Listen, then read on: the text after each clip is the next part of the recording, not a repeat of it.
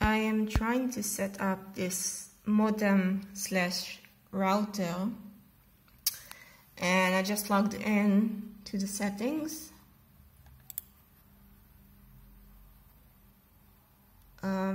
No, here's the thing.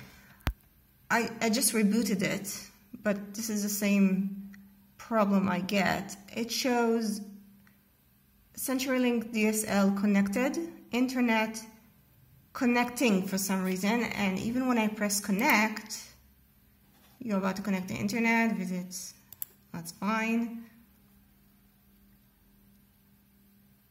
It blinks for a second as connected, and then it shows connecting. Now I tried to play around with the settings here.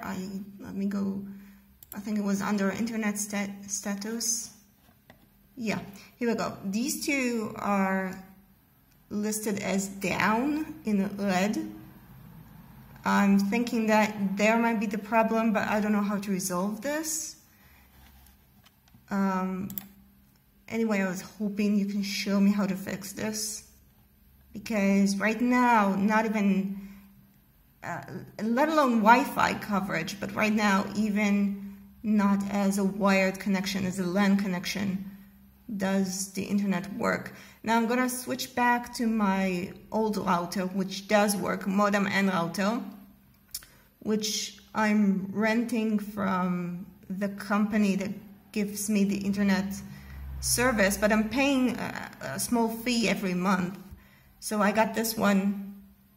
I've been recommended to use this one. Recommended by someone from my own country.